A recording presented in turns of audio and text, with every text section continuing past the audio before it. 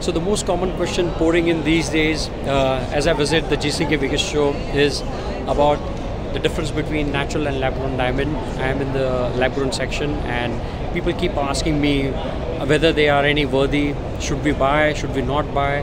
And there should be some kind of clarity amongst people. Is that if you buy a natural diamond, it will retain its value in the longer term.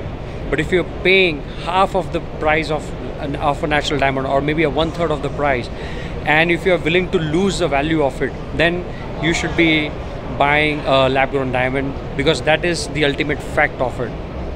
With coming time, and as the technology enhances, there is going to be certain reduction in the price, in decline in price in lab-grown diamond coming much quicker. And it has already lost at least 50% in the value in last 1 year as per the industry data.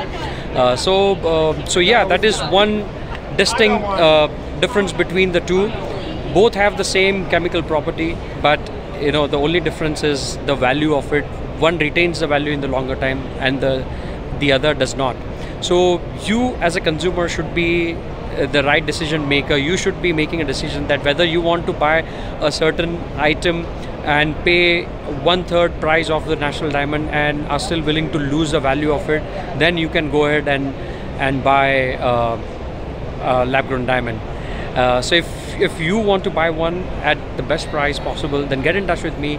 I guide people in depth and help them into the process of buying these diamonds step by step, so that they buy it at the best price possible, and with the help of my expert guidance, they buy it much better and precise in quality. I'm based in Mumbai, which is where most of the diamonds are cut and polished, and which is where the most of the diamond deposits are. So I will be able to offer you the best value possible in the market. Get in touch with me and we shall discuss further. Thank you.